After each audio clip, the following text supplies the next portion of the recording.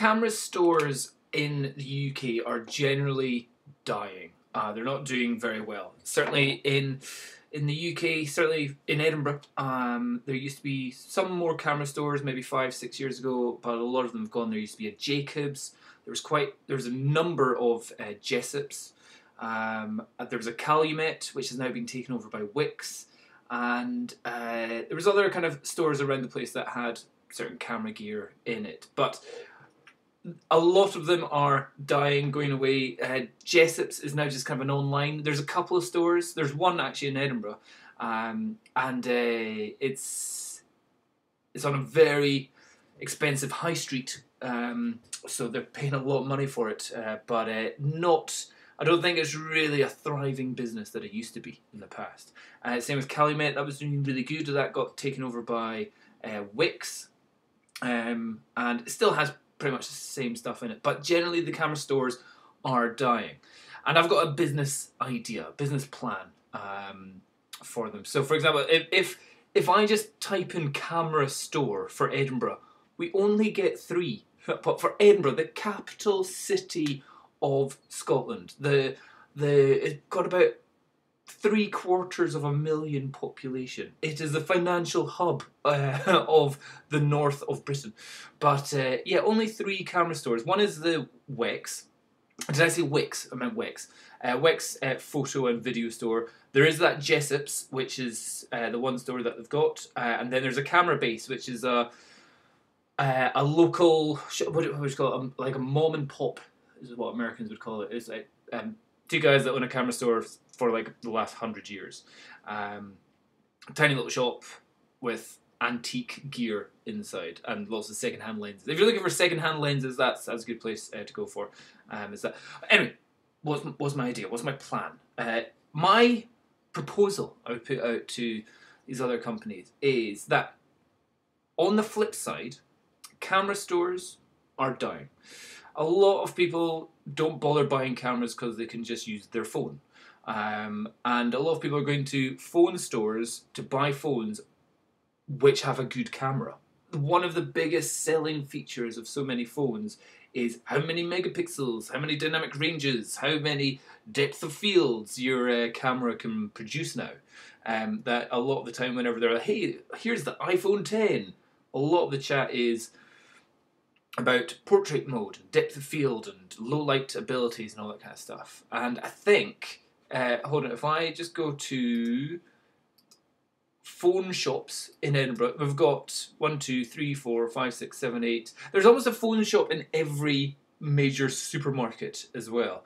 Tesco's have their own phones, Sainsbury's has their own kind of phone deals, and then any kind of shopping centre almost always has a phone shop inside there as well. And I think what would be really good is instead of me having to drive all the way across Edinburgh to park in the city centre of a nightmare of a town, to then go to a Jessops which has got consumer-friendly goods rather than professional-friendly goods, and they're all hidden behind counters. You just kind of go, it'd be good if I could just go into a phone shop and go, how good's that phone camera? And do you have any like real cameras I can test it against? I think what should happen is that maybe Calumet or Wix should do a deal with, let's say, O2 or something like that, and say, look, in every phone store, you have a photographer guy with the gear that can advise people on phones. Because I can guarantee the stat, like from my experience from going into the phone stores, if you go in, there's usually about 4 or 5 members of staff inside any phone store. They always seem to be very busy, selling the same phones over and over.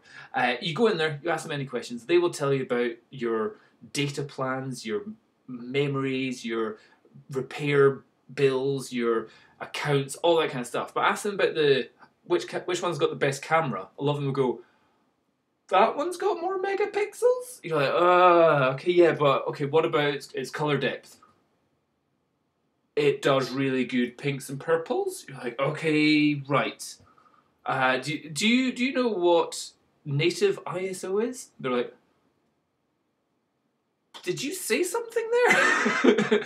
And I think it would be good if we could get a photographer, and I mean like a photo nerd, one that isn't I'm a Nikon fanboy or I'm a Canon fanboy. It's like, no, I'm a pixels and color depth and dynamic range nerd in each of these stores that is testing the phones to see how good their cameras are, talking about the panoramic features or the portrait modes and all that stuff. So if somebody comes in and goes, hi, I'm looking for a phone, I like that phone, it's not too expensive, what's the camera like? Having an actual photo nerd in there, but also at the side, sell camera gear as well. Because so many people go, hi, yeah, I've been taking photos with my phone all last year for Instagram, and now want to upgrade to taking professional photos. What digital SLRs do you have? You're like, hello, here's the Nikon D850. Here's a giant lens. Here's £5,000 worth of gear. And they go, oh, that's really expensive. Like, yeah, but your phone is £1,000 on its own. So I think Calumet, Wex, Jacob. I have seen is there a camera store inside Sainsbury's now? I think Sainsbury's they've sucked in Argos. Argos is now inside of Sainsbury's, and I'm sure I saw like a camera store inside of Sainsbury's somewhere in town. But it's not coming up on Google Maps. Anyway, just Jessop's and Wex. The other thing I would say is, so even like on camera nerd sites, the two things are smartphones, lenses, and cameras. You know, if you want to know about the camera's latest sensor, it also is all about smartphones. You really need to integrate camera shops and phone shops together. Even if there's just like a back room or a side room with like a photo nerd that can even do like a display, like set up a chair with a background, and so that if somebody comes in and goes, how good's that phone or how good's that phone? It's like, hold on, we'll get our mannequin, we'll put it on the chair, let's do it with this type of lighting, I'll show you how quick the photos are. Because again, some cameras may take amazing photos, but if you're wanting a camera which is good for when you're out doing sports or something, you want to be able to go, press the button, it takes a photo instantly, instead of some phones, especially we're talking about more of the budget phones, you press it, it goes click, click, you're like, when did it take the photo? At the first click or the second click? How do I turn the clicks off? Again, you want somebody, maybe like a camera nerd, which is fully integrated with all the phone systems. Because again, you'll have people kind of going, hey, I want to buy a camera. How do I get my photos from a camera onto my Instagram? And for a lot of cameras that are coming out nowadays, there's Wi-Fi connections, there's Bluetooth connections that you can get to your phone. So you need like a total nerd, and I mean this in a positive, like nerd in a positive way, not like a derogatory way, but a guy that can go in and go, cool, you've got the iPhone 10, you've got a Nikon D850, let's set up your Bluetooth connection with your phone, and I'll show you how you can transfer your photos from your camera to your phone. This is what we need in the camera stores. If you take your phone to an O2 shop and go, I've got this phone and I've got this really expensive camera, do you know how I transfer this stuff? They'd be like, I think there's an app for that. You'd be like, okay, do you actually know, or are you just saying words? So can you tell my frustration with any time I've gone into a phone shop? Because I use my iPad when I go out running sometimes.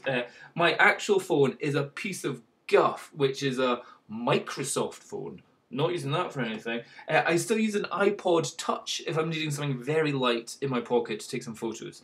iPod Touch 5th generation or something like that, which looks like a phone, but it isn't. And what I do love is when I can link up my Panasonic GH4 to my iPad, so whenever I'm taking portrait photos of people, it's instant live streaming. I can have the camera pointed at them, I can have the iPad beside them, and I can go, here, we're taking a photo, and they can go, oh, wait, my tie's not right. So they use that almost as a mirror going on by looking through the camera's connection with iPad. And that's brilliant, but it takes a bit of an IT nerd to, when I say IT nerd, your average teenager will get it, no problem, but we're talking about the majority of professional, or people that want to upgrade to professional digital SLRs kind of stuff. They're like, oh God, Wi-Fi codes and Passwords, oh, what? And apps, there's an app store. Oh, do I have to pay for this? So I think there really needs to be integration with some camera stores, with some phone stores and camera stores,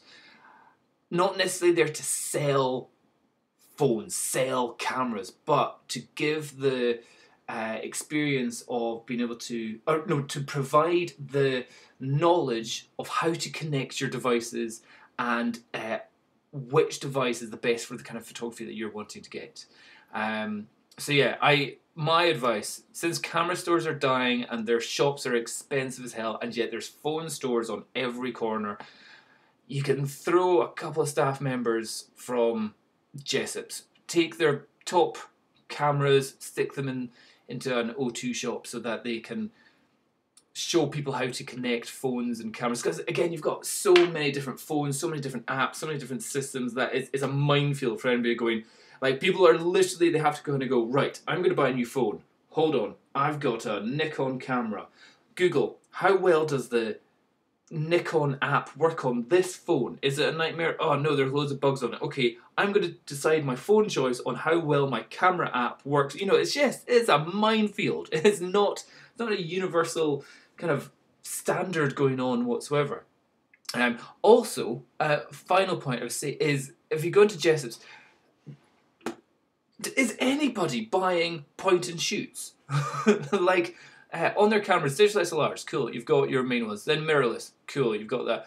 But compact cameras, it goes on and on and on. And I'm just kind of going, save the space. Just get, like, okay, these giant ones, I can see people buying them before, like, if you're going on a safari or something like that. People going that. But pretty much everyone that's ever spoken to me, everyone that's asked for my opinion. Oh, Dom, you know about photography. Well, what camera should I get? Everyone, nobody says, what point and shoot should I get? It's like, what?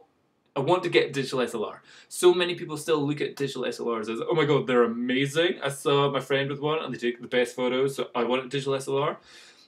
That nobody asked for. What's the best? I haven't heard for years anybody saying, what's the best bridge camera? But I can see they've got a purpose. But point and shoots, just like these, just bin them all. Just get rid of them.